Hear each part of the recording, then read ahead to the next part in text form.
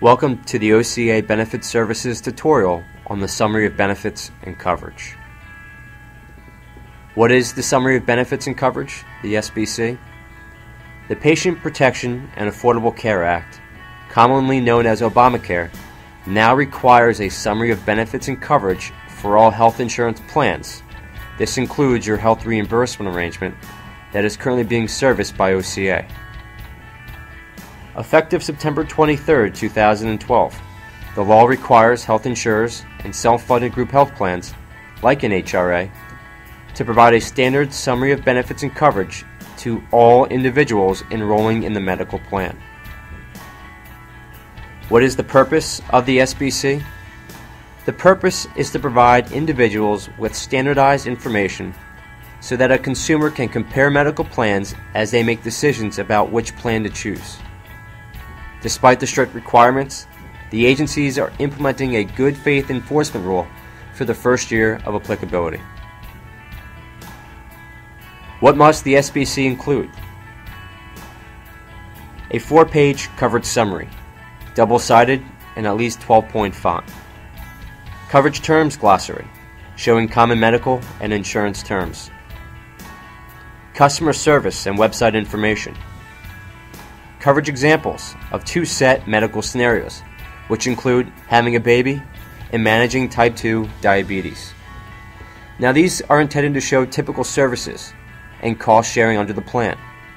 The numbers will be based on client-specific plans, and the estimates are based upon national average cost and in-network benefit levels.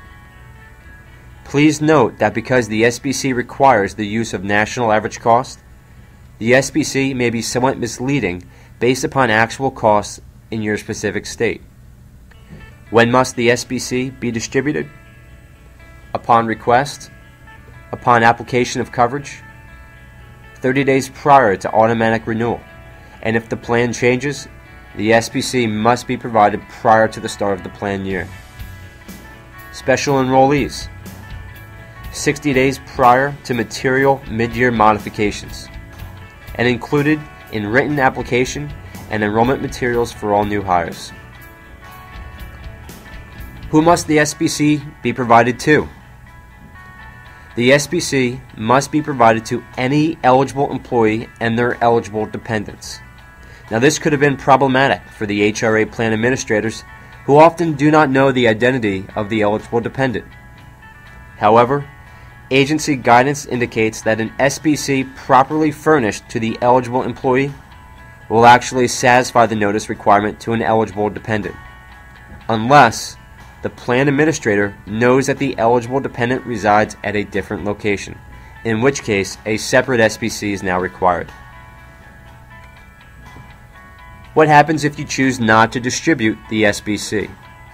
The Patient Protection and Affordable Care Act imposes a $1,000 per day penalty on any plan administrator who willfully fails to furnish the SBC in accordance with the rules. Fortunately, the agency's basic approach to the implementation during the first year is to forego penalties on plan administrators who are working diligently and in good faith to comply. How is OCA handling the distribution of the SBC?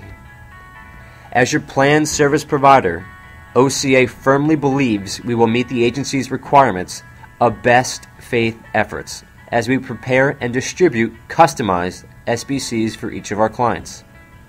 On a rolling basis, OCA will be providing an electronic copy which will be emailed to the contact listed for all groups, as well as an electronic copy being posted on our secure employee and employer portal called My Resource Service Center, formerly known as MyRC.